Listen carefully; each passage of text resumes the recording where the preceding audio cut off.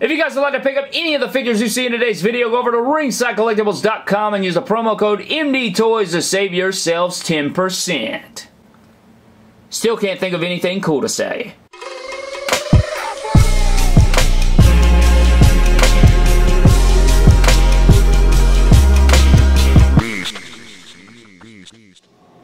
What is good, everybody? Welcome to an Epic My Damn Toys video. Today, ladies and gentlemen, we are finishing up our WWE Elite Series 78 reviews for you guys with Naomi and Drake Maverick, as well as ranking Elite Series 78 from worst to best, in my own personal opinion. These are our last two figures in the set, and if you hear like a slight like ocean sound or like water running or something like that, I do apologize. I think somebody's taking a shower right now. But anyways, guys, diving into these figures, I think we got a couple good ones. There are some things that we're gonna, you know, gripe about, and we're going to get into that, of course. But here today, guys, I think we got two pretty solid figures, but where would they come up in our ranking? We will find out together. You guys know we are replacing our basic Naomi, which I'm really excited about. Cannot wait to get this Naomi in here. I think it's definitely her best figure to date, and it's not even close. And then you got Drake Maverick over here, who is getting his first Elite figure. We have gotten him in a couple basics. So let's go ahead and get started, guys. You have your front viewing window here as we spin it around. Again, now we have someone not so happy, who's typically a pretty good baby face, you know, happy face, and somebody who's happy. I think that's kind of weird. Spinning around to the back, guys, we also have some read-up bios. If you like to read it, you can pause it now. Rest of the figures in the wave, which we've already reviewed, be sure to check those out.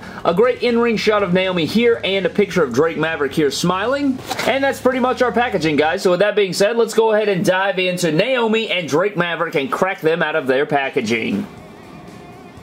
Alright, guys, so here is Naomi and Drake Maverick out of their packaging. Looking okay, you know, nothing too out of the ordinary with these guys. They do look pretty good in their face scans and overall quality of the figures thus far, but I am actually interested to see where they rank. You know, how do they compare to the other figures in Elite Series 78? We are going to find that out in this video, but first of all, guys, we're going to dive into Naomi's accessories and Naomi, and then we're going to run it back, take a closer look at Drake Maverick's accessories, and then a closer look at Drake Maverick, and then we will rank Elite Series 78 from worst to best. So with that being said, guys, let's go ahead and get into it.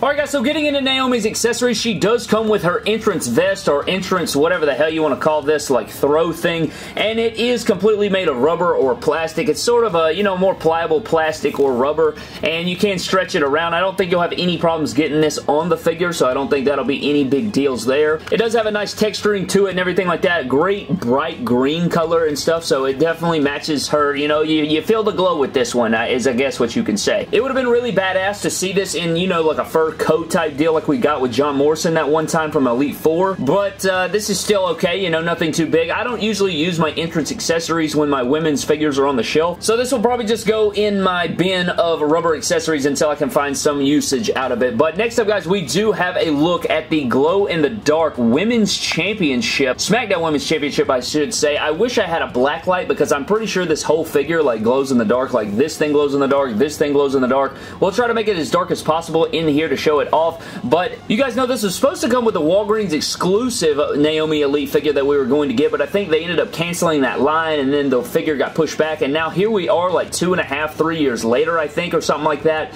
where we have finally gotten this glow-in-the-dark Naomi Women's Championship, which is super cool. I think it's super badass. Whoever decided to do this to the championship when she was champion was great. Fantastic. Really good job. I think it looks great, and I'd like to see her make another run with the championship, man. I think Naomi's pretty underrated, so I think that would be pretty cool, but I am happy to finally add this championship to the collection. That's pretty cool there. And then she does come with mic holding hands out of the packaging, and she has interchangeable slap hands or relaxed hands, so that's what you get right there. But real quick, I also want to cut off all the lights here and see if these things will glow in the dark. I got like sunlight coming through, so it's kind of hard to see, but I feel like they do glow. Like, you guys can see it a little bit here. Maybe I can like, I mean, I feel like I'm getting a hint of glow there, you know, not the best quality there, but you know, it's there. If I had a black light, you could see it much better. But anyways, guys, let's get into Naomi herself. Alright guys, so diving into Naomi's Elite figure herself, I think it does look like Naomi. I think we got a lot of good likeness going on here. I think it's a very good figure. I love the head sculpt. I love the ombre, like black fading into green and then the lighter green. Again, you're definitely feeling the glow with this one. I think this is a really good figure overall, especially the head sculpt. It is much better than her other figures, and I just love it that we are replacing it with this one because,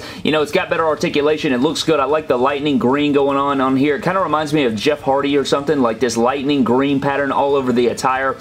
Green wrist tape, nice skin tone going on with it. I believe it's the same skin tone we got with our other Naomis. Spinning it around, you got all these graphics going down the tights and everything like that. You got the little stitching on the front. Going down into the kick pads, double jointed knees, which are just always a beauty to have, man. Replacing those women's figures that don't have it is just so nice. And for the kick pads, you still don't have ankle pivot, which is just something else we need, man. If anybody at Mattel ever watches my reviews, ankle pivot. You know, we got the double jointed knees. Double jointed arms is probably our first step for any figure, but ankle pivot is what the women's figures need too, man. They're way easier to stand when they have ankle pivot, so we definitely need ankle pivot instead of the basic boots that we're continuing to get. But overall, man, I like the Naomi, man. It feels good in the hand. It looks great. It's a good figure, and the ombre hair is just killing it. I want to track down the Chase variant version because it's super badass too. I think it's better than this figure, but that pretty much does it for your Naomi figure, guys. Let's dive into some Naomi Elite figure comparisons. So for your Naomi figure comparisons, guys, you have one of her older basics here, and you guys can see here it did stand much taller, a pretty good amount taller there, and I definitely like the new Elite much better. It's got double jointed knees on it. I like the attire better. The head sculpt's much better, much more realistic. This looks way too cartoony, and you know, for the time being, it held up, but now it is getting surpassed by the Elite 78 Naomi, and I'm happy. I would like to see a braided Naomi head scan. I think that would be pretty cool as well, like we get on the back of the packaging over there. But yeah, I mean, it's no doubt about it, the Elite Naomi is much better, and I like it, man. I'm super happy to finally replace this Naomi because it doesn't stand up very well, and it's just, yeah, just get out. So with Drake Maverick, guys, you do get a few accessories here, starting out first with this. Now, this is an accessory I don't really like. I mean, I know it ties into the moment. It is a wanted poster for R-Truth, WWE Superstar 24/7 Champion. At the bottom, you guys can see there, it says any info at Drake Maverick or WWE Maverick. I think that's like his Twitter handle and his Instagram handle, but it's like really faded down there. I don't know what that's about. It does get a little bent out of the packaging because it's just a straight piece of cardboard. I mean, it is legit just a straight piece of cardboard.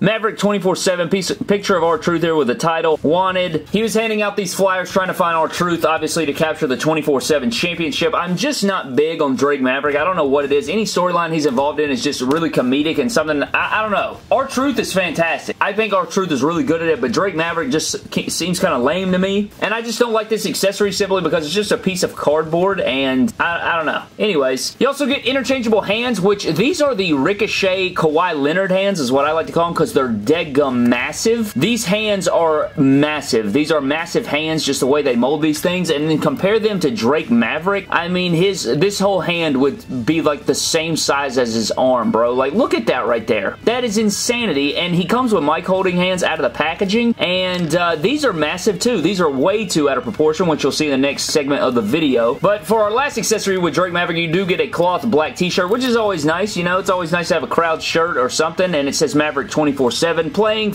into the 24/7 championship for Drake Maverick when he was chasing it, and then it's just a play on the Austin 316 shirt that they have made mock, you know, parodies of ever since they made that shirt. But that pretty much does it for Drake Maverick's accessories, guys. So with that being said, let's dive into Drake Maverick himself. Alright guys, so diving into Drake Maverick, I think this definitely looks like Drake Maverick. You know, it kind of looks like a younger Drake Maverick, I'll say. I think Drake Maverick is a bit older than this figure maybe makes him look. And I think he's actually supposed to be 5'4" in height, which is supposed to be 1 inch shorter than Naomi, which we will check here in a minute. But going down to the into the torso, I think they did a good job here. This is a Kalisto torso and a Rey Mysterio torso, and I think this is the perfect torso for him. I really wish we could have gotten a Lio Rush Elite before he left the company. I'm really trying to work on getting a Lio Rush made. Maybe some of these parts will come into play when making a Lio Rush figure, but you guys can go down in here. You got the Kalisto style arms, shoulders, black wrist tape. Look at these hands, bro. Look at the hands. The hands are definitely oversized. They're just way out of proportion. They definitely swallow the figure up, especially if you're going to put those Kawhi Leonard, you know, hand-shaking hands or whatever you want to call these. I mean, these are just too big for sure. And I haven't figured out a figure that I want to replace, you know, these hands with or anything like that yet, but I know there's got to be a figure out there somewhere we can replace it with. But going down into the attire, pretty basic attire, nothing too crazy with it. You got a black and white color scheme, kind of boring, you know, just some white stripes with the black, you know, nothing too terrible. White outsoles look clean. You do get a 24/7 Maverick logo right there, which is pretty cool, but just I wasn't big on the storyline, so the figure itself for me is just not one of those figures that I'm just looking for and just, you know, really wanting. I would much rather get the 24/7 title with R-Truth, who's just better and just better in the role. But overall, you know, it's not bad. It's not bad at all, especially if you're a Drake Maverick fan. I would say get some interchangeable hands for this guy, but I do want to check out his height real quick before we move on to some Drake Maverick Elite figure comparisons. And it looks like, if anything, he may be standing a little bit taller than Naomi there, which would mean that the heights are not accurate. But, you know, it's not a huge deal. I mean, they're near the same height anyway, so it's, you know, it's not a deal breaker or anything like that, but I was interested to know if they got the height right. But that pretty much does it for your Drake Maverick, guys. Let's dive into some Drake Maverick Elite figure comparisons. And for your Drake Maverick Elite figure comparisons, guys, the only thing I could really think of, I could have put the AOPP up here with him, you know, that was garbage. I don't have any of his other basics. I actually think his basic head sculpts were pretty good as well, but I feel like his basics may tower over him. I could be wrong about that, but from memory, I feel like they were pretty daggum tall. But here's the 24/7 champion R-Truth and the 24/7 championship that Drake Maverick was obsessed over at the time that, you know, this figure was relevant. But there you go. You got both guys up next to each other, and if you wanted to see what the 24/7 championship looked like on Drake Maverick, or you wanted to see what that was like, here you go. The 24/7 champion Drake Maverick with his 24/7 tights and everything going on. There you go. But that does it for your Drake Maverick Elite figure comparisons, guys. Now let's go ahead and rank Elite Series 78 from worst to best.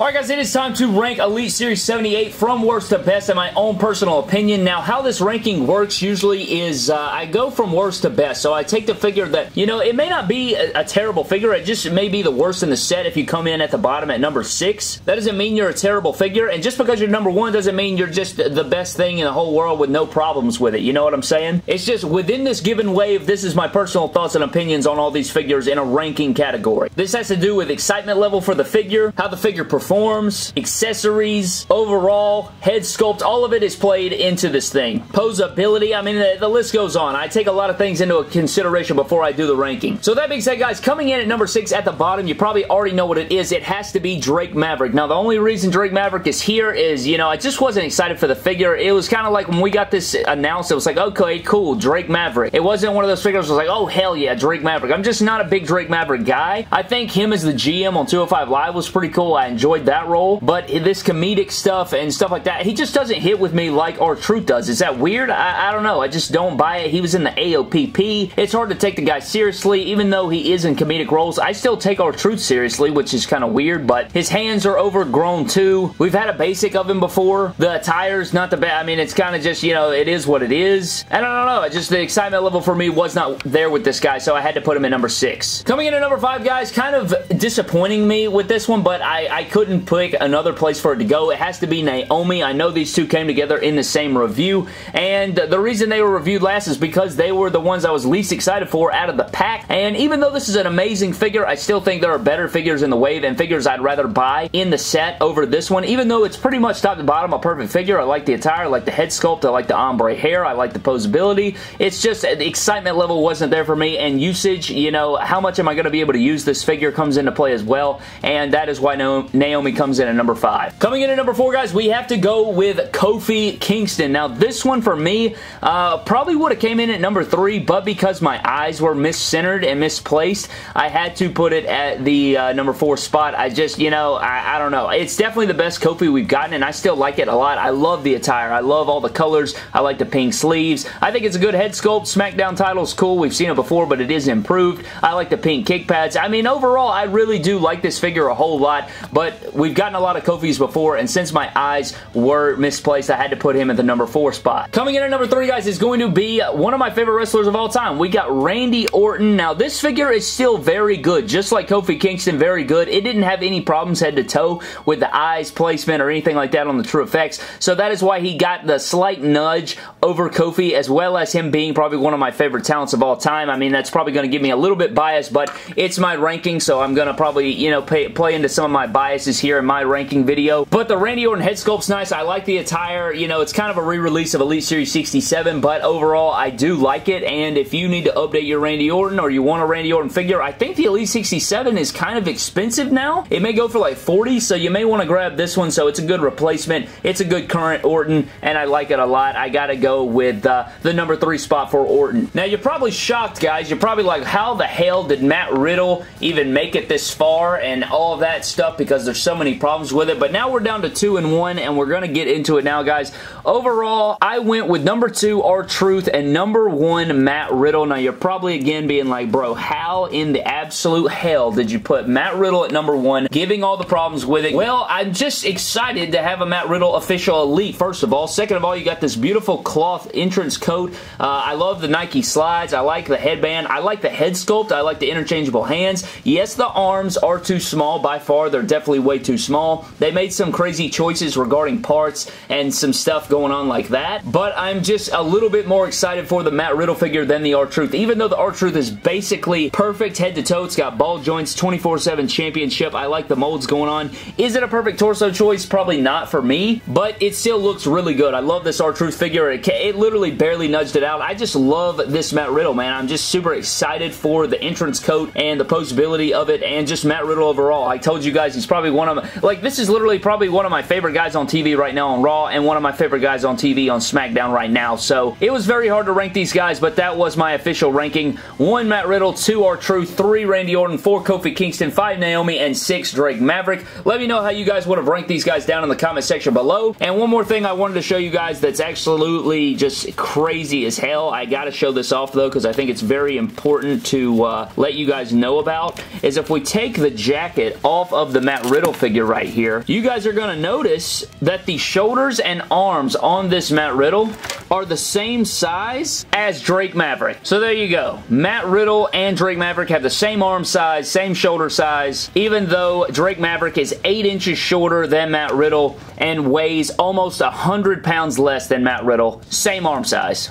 But anyways, guys, that is going to do it for my review of the Elite Series 78 Naomi and Drake Maverick figures, as well as ranking Elite Series 78 from worst to best. I would love to know your thoughts on my ranking down in the comment section below, as well as your own ranking if you have it down there. I would love to hear it. Overall, solid set, man. I think all of the figures in this wave are good. You know, I don't think there's a bad figure in the wave. There's just some in this figure wave that has some parts issues, you know, a little bit misplacement here and there. Did we completely need all these guys? Definitely not. I don't think some of these guys were needed. However, I like the wave. I like it overall. I think they did a fantastic job on most of it, and I'm looking forward to Elite Series 79. If you guys would like to pick up any of the figures you saw in today's video, definitely go over to Ringside Collectibles, WrestlingFigures.com. Use the promo code MDToys to save yourselves 10% when shopping over there. You can grab one of these figures. You can grab all these figures. I don't know which ones are on back order and whatnot, but you can definitely go ahead and check them out. Just go to Ringside Collectibles or WrestlingFigures.com. You could Google Ringside Collectibles, whatever you want to do. It'll pop right up. Use promo code MDToys when shopping over there to save some money. I enjoyed reviewing all these figures. I hope you guys enjoyed the reviews as much as I enjoyed